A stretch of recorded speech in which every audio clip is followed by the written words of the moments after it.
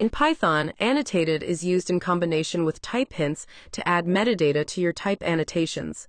It is useful when you want to provide additional information about a variable's type without affecting its core type.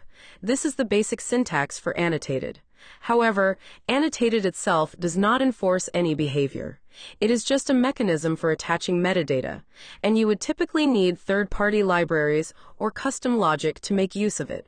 We will give two examples of how to use annotated in Pydantic and FastAPI, two extremely popular Python libraries for validating data and building APIs, respectively.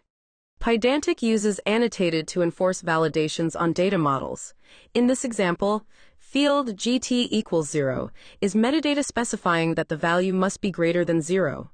This metadata is used by Pydantic when validating field values. Annotated is extensively used in FastAPI, the modern framework for building APIs in Python. Annotated is used to get path, query, header, and cookie parameters from the correct places. In this example, the x_API_key header will be automatically extracted and assigned to the corresponding argument, which is then used for validation.